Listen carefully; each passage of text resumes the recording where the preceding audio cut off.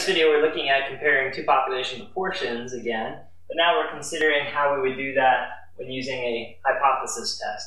So let's talk about the kind of initial phase of the problem that we would have to encounter. When you read the problem, you would know it's a hypothesis test about proportions when they mention something about a rate, a percentage, or a proportion. So let's give a made-up example here. What if I said I believe that the proportion of divorces, or the rate of divorce in the United States, the US, is greater than the proportion of divorces in Canada? Okay, so the proportion in the US is greater than that in Canada. Well, this would be your claim, right? Your claim in symbols, and that's our step one always when we do a hypothesis test, to identify the claim. Then from there we have a step two. So we're going to just walk through the 7 steps to show that it's not much different from what we did with means, right? In step 2, we're going to be looking at the null hypothesis and the alternative hypothesis. It's pretty much the same as we've done before. Of course, the symbols are different. Remember, rho, the population symbol for the proportion, looks obviously different than the mu symbol we use for the mean. All right, HO is going to be rho for US, rho for Canada, right? But we have to change the symbol because we know that this symbol greater than is the symbol we use in the alternative hypothesis. So we're going to have to do the opposite of that then for the null. So if you're not greater than, it would be that it's less than or equal to, right? And then that'll be rho for US is greater than rho for Canada for the alternative hypothesis. Okay, so in this case, the alternative and the claim are the same. All right, then we'd have our step 3 of the problem. Our step 3 in the problem would be a data step, right? So we collect all the data. So remember, nothing really changes in terms of the overall structure. We still have to collect data to test our hypothesis. And we're going to have 2 sets of data, right? We will have, again, a sample size provided.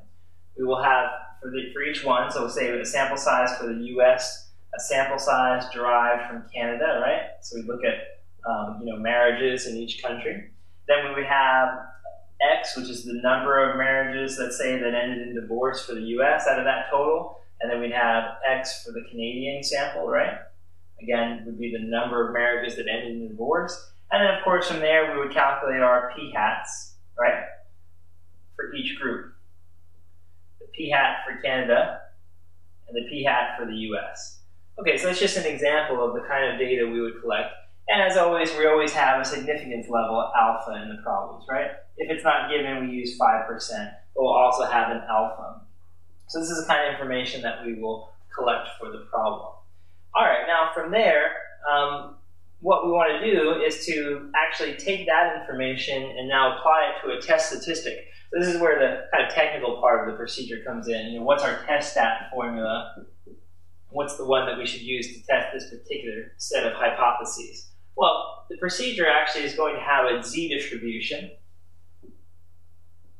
much like our confidence interval had a z-distribution. In other words, we're going to use the normal approximation. Of course, you know the distributions of each of these is binomial in nature, but we're going to use a normal approximation procedure. And the point estimate that we're going to look at, the point estimator, to compare these two things, is going to be the difference between the sample proportions. So in other words, I'll probably do p-hat for the US minus p-hat for Canada. So I will subtract those two. Now, we could also, if we wanted to specify a specific difference between the two countries' divorce rates, we could do that. And we could tack on an extra term, minus d sub 0 to the formula. We're just going to keep it simple because most of the problems don't do that. Most of the problems do not give you a specific difference. So we're just going to do a direct comparison. The p-hat for the US versus the p-hat for Canada.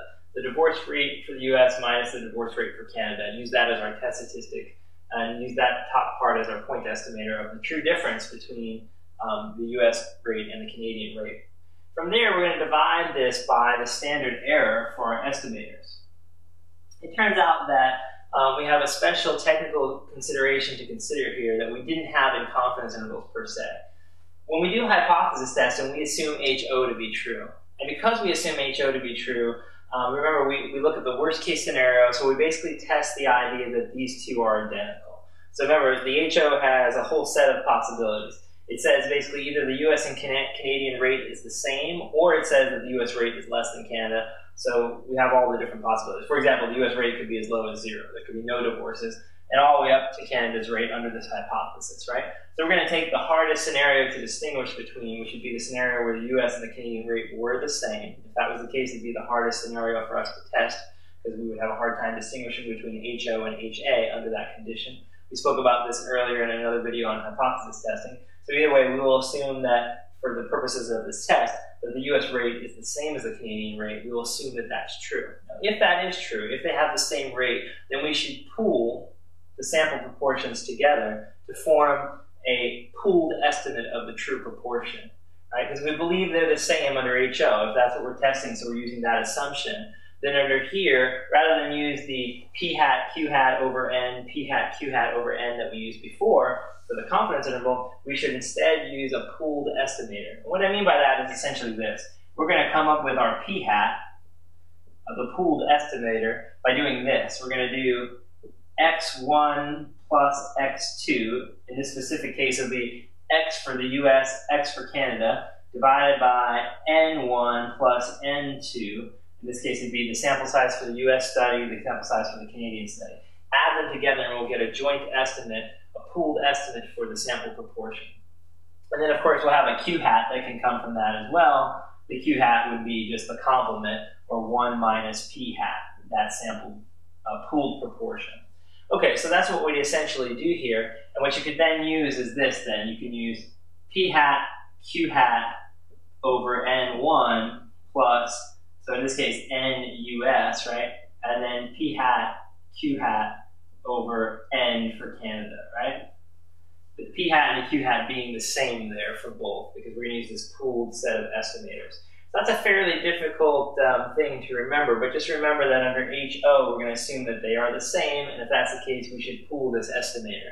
Kind of like we did when we did the independent t-test and we assumed the variations were the same. We found a pooled estimate of the variation. So it's the same kind of thing. We're going to do that here with the sample proportion instead.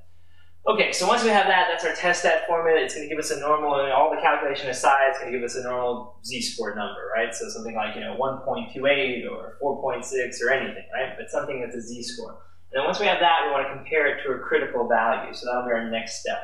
Just to save room, I'm going to erase this, and let's go ahead and put in then the critical value, right? So that'll be our step 5. Okay, so in step 5, we determine the critical value. Remember, the critical value is the same as it's always been for us when we have a z-test. We're going to look at the HA. In this case, we'd have a right-tailed test. We'll look up the alpha value, whatever that turns out to be, in a one-tailed, right-tailed test scenario. Get the critical z value from either our z chart or the bottom of our t chart, and that's the critical value we'll compare our test stat against. Once we do that, we do our step 6, which is going to be the initial conclusion.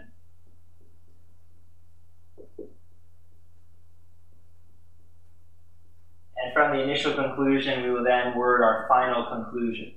So steps 5, 6, and 7 really don't change in any meaningful way, right? Even though we have a new test stat, we don't really realize that when we're doing 5, 6, and 7. This test stat could have come from anywhere. By the time we calculate it, it's just a number, and we use it to complete the last 3 steps of the procedure. So the main changes, notation here, right? We don't use the mu symbols, we use the rho symbols for proportions. We have a different set of data that will come with the problem as a result of that, a different test stat formula. Everything after that pretty much remains the same. So I think if you were able to do hypothesis testing in the past, this shouldn't be too much more difficult. Just remember where we get this p hat q hat pair from, right? Remember that under HO, it's going to be x1 plus x2, n1 plus n2. That's how we get the p hat. And then to get the q hat, you just do 1 minus that.